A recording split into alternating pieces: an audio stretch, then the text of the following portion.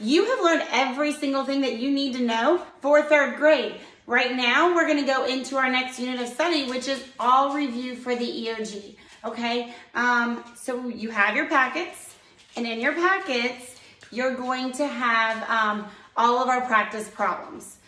So your practice problems start on March 23rd. Monday, March 23rd. Yeah. Which is today. So you are going to be doing those problems in your packet by yourself and submitting them on the Google Classroom. But before you do that, we're going to do 4 review problems with you just to get your mind in the math mindset of review. And then you'll be able to show us what you know on the Google Classroom. So we know that you guys don't have the warm-up that we are about to show you in your packet. So Just Flint's doggies. they're excited about learning also. So what they want you to do is find a piece of paper. It could be somewhere on the packet that you have already, or another piece of paper you have at home, so you can do the warm-up alongside with us. There's a little space at the bottom where all the review questions are that you can try to fit it in if you don't have a sheet of paper. Yay! All right, boys and girls, so your first warm-up problem, I'm going to read it to you. It says, Miss Flint is painting one wall in her house. Miss Austin told her to paint it yellow. If her wall is 12 feet by 8 feet, how much yellow paint does she need to buy to fill the whole wall? You are going to have 2 minutes to solve this. Again, looking at the screen, I can also reread. Miss Flint is painting one wall in her house. Miss Austin told her to paint it yellow. If her wall is 12 feet by 8 feet, how much yellow paint does she need to buy to fill the whole wall?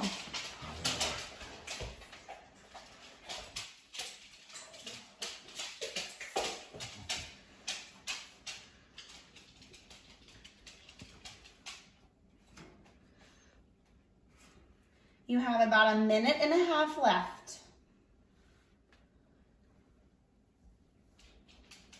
Keep working.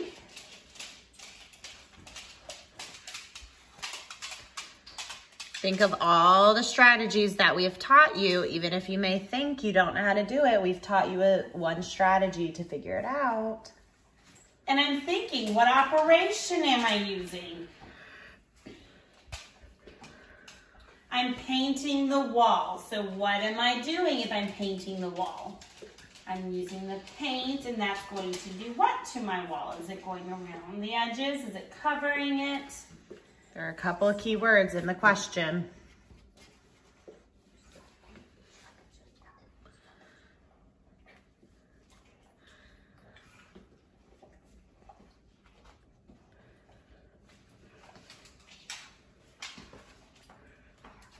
All right, the second question. It says, Miss Allen told Miss Flint that she wanted to paint the border of her yellow wall and make it black. How much black paint does Miss Flint need to buy for the border? She's using the same wall as the first question. I'll read it again. Miss Allen told Miss Flint that she wanted to paint the border of her yellow wall and make it black. How much black paint does Miss Flint need to buy for the border? You have 2 minutes.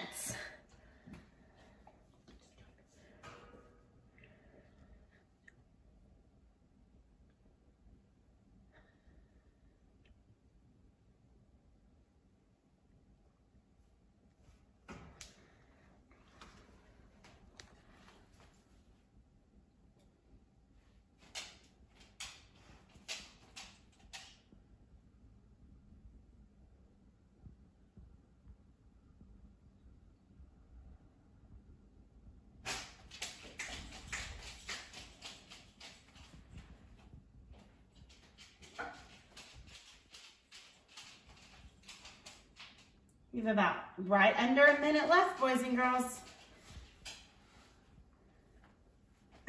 Thinking about what Miss Allen is doing, or what Miss Allen told me to do.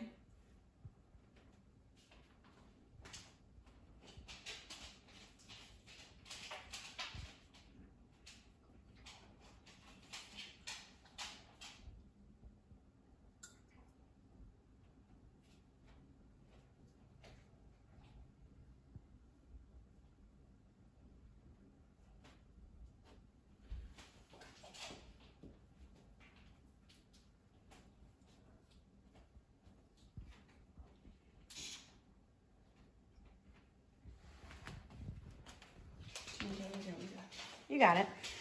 All right, so the first part of this problem, guys, said Miss Flint is painting one wall in her house. All right, so here's the wall in my house. All right, it says Miss Austin told her to paint it yellow. If she wants to paint her wall, if her wall is 12 feet by 8 feet, so it's 12 feet by 8 feet, don't forget those units, and I'm going to paint the wall yellow, how much paint do I need to buy? Where does the yellow paint go? If I'm going to paint the whole wall, does it go along the edge of my wall? Or do I paint the entire wall yellow? So a keyword that helped me figure that out is where it says, fill the whole wall. We want the paint to fill up the whole wall. We don't want it to be splotchy. We don't want it on the outside. We want the yellow paint to fill the entire wall. So when I'm filling something, when I'm covering the whole wall, I'm going to be finding the area. And to find area, I know that I multiply the length times the width. So my equation will be 8 times 12. All right? 8 times 12. Ooh, 12 is one of those double-digit numbers that we learned how to use a box method for. So I'm going to put 10 plus 2 because that's 12, right? And then multiply 8 here. So I'm breaking the box up into 2 parts.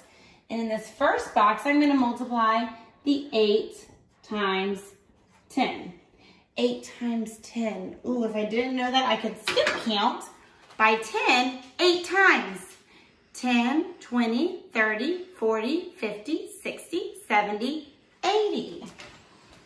So 8 times, 10 is 80. In the other box, I'm going to do 8 times 2.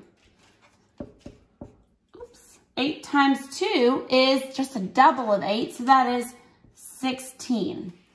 So 8 times 12, all I need to do is put the 8 times 10 and 8 times 2 together.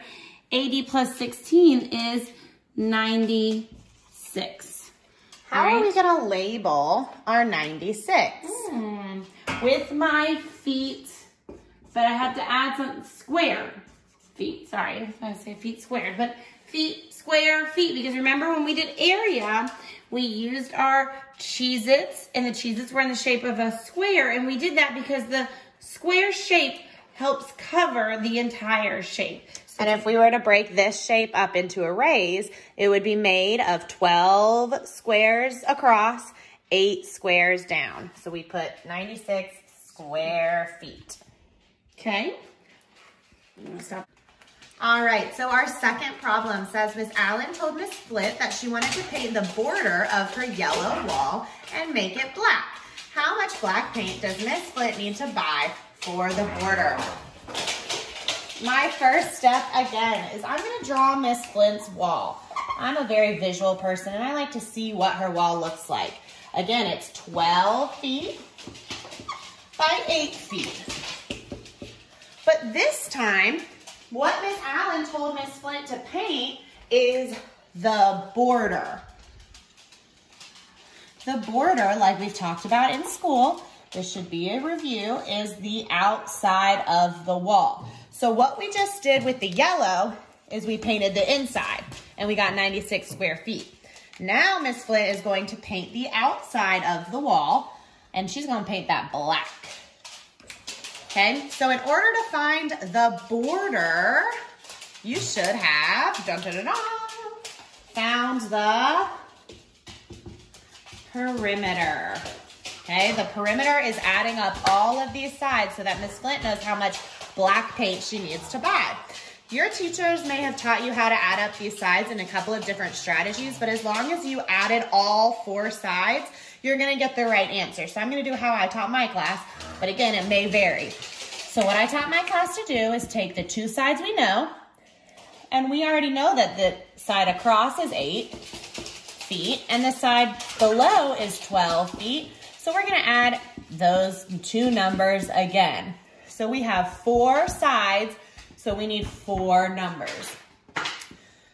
12 plus 8, if you could count on your fingers, if you already know because you made a 10, is 20. And then we have 12 plus 8, Bentley wants to know too, is 20. And then if we add 20 plus 20, it is 40. Now, 40 what? the difference between area and perimeter is since we are just finding the length of all the sides, like we learned last week in our measuring length lesson, we don't need to put square feet because we didn't break these lines into squares. All we did was add up all the sides, so we just need to leave it as feet. So we have 40 feet of that Miss Flint needs to paint her wall border black.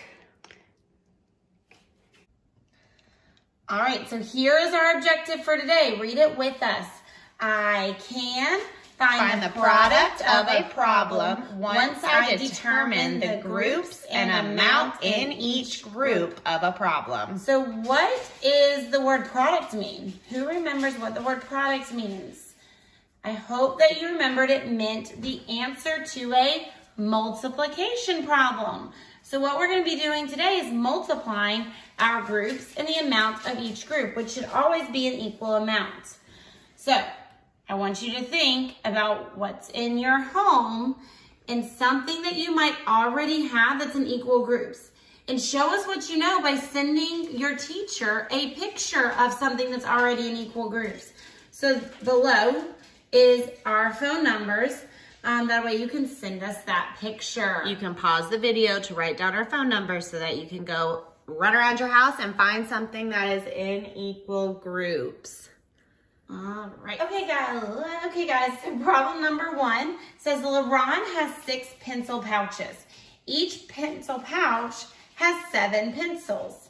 How many pencils does LeBron have in all? So sometimes I just even make a picture and think about what's happening. So LeBron has 6 pencil pouches.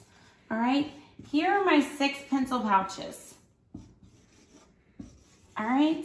And then it says that each of the pouches has 7 pencils. So that means this pouch has 7.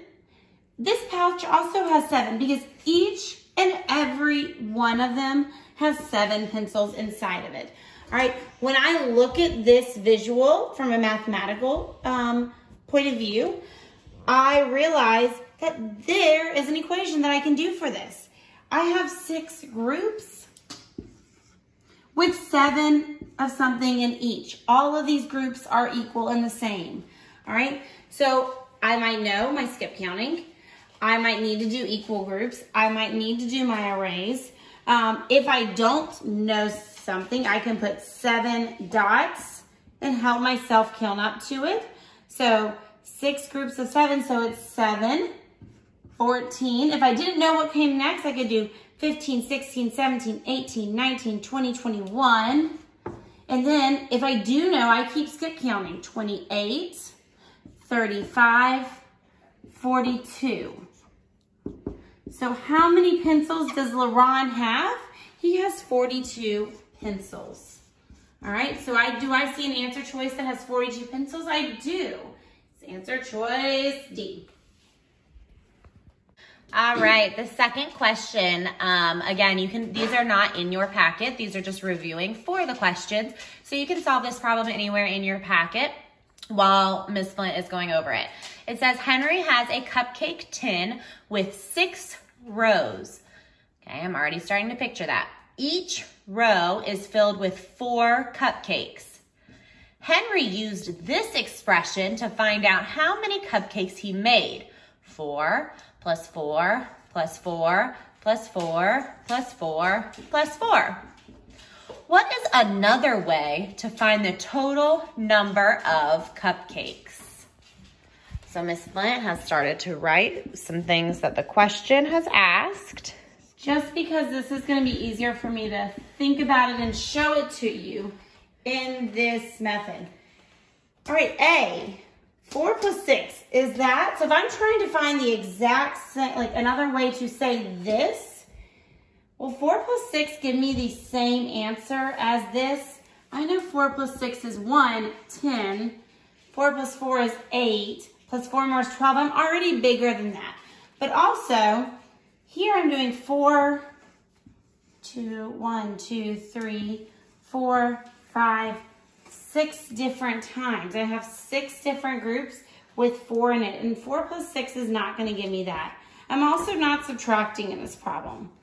But like I did just say, I had 6 groups with 4 in each. So I think this is going to be my answer choice. D says 6 divided, sorry, I did that real quick, divided by 4. And nothing about this is sharing 6. Is sharing. I'm getting bigger because I'm adding more. When I divide, my answer will get smaller. So that's not going to be the answer choice either. So the correct answer is C. I got 6 groups of 4. That's another way to say 4 plus 4 plus 4 plus 4 plus 4 plus 4. Okay, our next problem says Gina has 3 boxes of juice. Each box has 10 juice pouches in it. Which question can be answered by multiplying 3 times 10? All right, so I'm trying to find a question that I could use to solve 3 times 10. Well, if I tried to do 3 times 10, and I know she has 3 boxes of juice, and each box has 10 juice pouches in it, then I'm finding the total amount of juices if I'm finding 3 times 10. I'm finding how many pouches Gina has. All right, so let's look at our answer choices. Could I multiply 3 times 10 and find out how many more blue juices there are than red juices? In the question, it doesn't even mention anything about blue juices or red juices and comparing the number of blue juices versus the number of red juices. So I don't think that would be the answer. Yeah, that one's going to be our throw out answer choice. The next one says, how many juices does Gina have altogether? Could I use that information? Gina has 3 boxes of juice. Each box has 10 juice pouches in it to answer the question, how many juices does Gina have altogether? I think I could, because if I know she's got 3 boxes and each of those boxes has 10, I can count up how many pouches of juice she has. All right, so B might be an answer choice. C, how many more juices does Gina need? We don't have a total that she's trying to get to. All we know is how many she has. It doesn't tell us how many she needs. So that couldn't be an answer choice because we're not trying to figure out how many more she needs. And then answer choice D, how many juices does each person get? I don't even know any information about how many people are there. I just know what she bought or what she has. And so answer choice B is going to be our best answer. We can find out how many pouches of juice Gina has altogether. And our last problem we're going to go over as we review this standard of multiplication says, Miss Flint gave 7 of her students M&Ms. So I'm already making a picture in my head of what's going on. They each got 4 M&Ms. So I'm picturing 7 students getting 4 M&Ms. She calculated the total of M&Ms with the expression 7 times 4. If she gives each student 1 additional M&M, which multiplication fact will show the number of M&Ms she used? So before, each student got 4 M&Ms. Now, thinking how many each student gets. So I have 7 students. 1, 2, 3, 4, 5, 6, 7 students, and each of them get 4 M&Ms. But then if I go back to the problem, and that's what I used to do 7 times 4, it says that if I gave each student 1 additional M&M, so over here I'm going to give this student 1 more. And then I'm going to give Lorvani 1 more. And then I'm going to give Anthony 1 more. And then Gohan is going to get 1 more. And then, because each student gets it, so Steven will get 1 more. And Jared's going to get 1 more. And Aaliyah's going to get 1 more. Thanks. So now everyone's gotten 1 more. How many M&Ms did each person get now? 4 plus 1 is 5. So now each student has gotten 5 M&Ms because everyone got 1 more. All right, so the question said, if she gives each student 1 additional M&M, and that we know is 5, which multiplication fact will show the number of M&Ms she used? So 7 times 4 was what we did originally.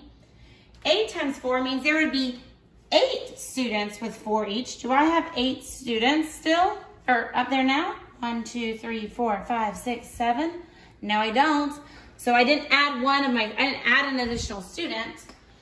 7 times 8 would mean 7 students with 8 in each. I don't have that. Or D, 7 times 5.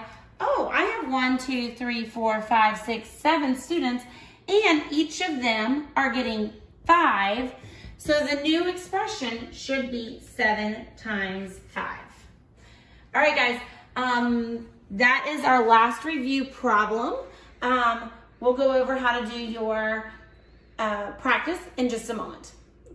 All right, guys, so on your computer for your practice, you're gonna click where it says OA1, Questions Review. It says 323 at the top as the title of the assignment. So once you go in here, guys, it's really important that you put your name on here so that we know that you submitted this. Put your first and last name because, for example, Miss Austin has a Steven and Miss Flint has a Steven. So we need to put your first name and your last name. And then you're just gonna scroll down and you're gonna look at the question that's the same question you have in your packet, and you're gonna come up with your answer. And once you do, you decide, is it A, B, C, or D? And then you'll select your answer choice. Same for number 2, number 3, and all the way through to question number 8. You have 8 questions to answer. Remember showing work in your packet. Once you're done answering it, you're gonna click next, and it wants you to put your name. So I'm gonna put my name, Kathleen Flint. And all the answers. Oh, and it wants me to put all my answers in. Yeah, I think when you hit next, it just says submit. It says that you're finished. So after you press next, it'll say that you've turned it in, and it's really important to go back to the top and make sure that you press turn in. So Miss Flint's just choosing random answers right now so that she can show you what it looks like. Don't copy the answers she's putting. D is not the answer to all of them. Maybe some of them, but you're gonna have to figure out which ones. All right, so she is now pressing next. And it'll say challenge complete. Click submit to finish. So you have to scroll again and press submit. And then you can also view your score. So it'll tell you what you got on the review, okay? So once you press submit, it'll automatically come to us so that we can see that you completed it.